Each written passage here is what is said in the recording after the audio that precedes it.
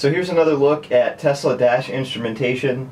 This is the combination gauge of both speedometer and power reading. This goes a little bit beyond the demonstration that you saw previously. It adds environmental rendering to the gauge. So you'll see, for example, that the bezel around the gauge is reflective.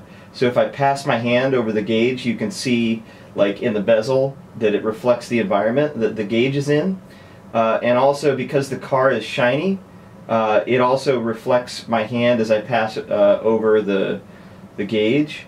And like in the previous demo, the gauge is fully three-dimensional. So if I move it, then your perspective on the gauge changes. What this means is, when you look at this in real life, you get a automatic three-dimensional perspective on the gauge. It's not like, you know, when you're driving around, you're going to be moving your head around trying to look at this from different angles, but the gauge can be rendered to your eyes as if it's really there, as if it's really three-dimensional. Like, as I'm looking at it right now, these objects literally pop out of this display. They look like if I could take this thing apart, I could reach in there and, you know, grab this little car and set it on my desk, even though it's just digital. Because it's environmentally rendered, what that means is I'm using physically based rendering to render all of the visual qualities.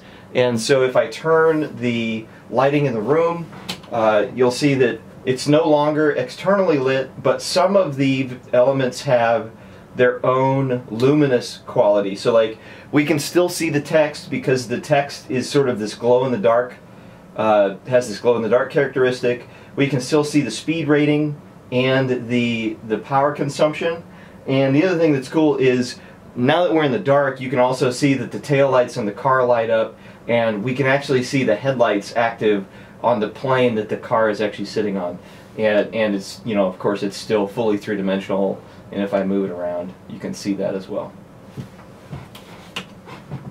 It's just really a super compelling way of, you know, displaying information in an environment like a car dash. Pretty cool.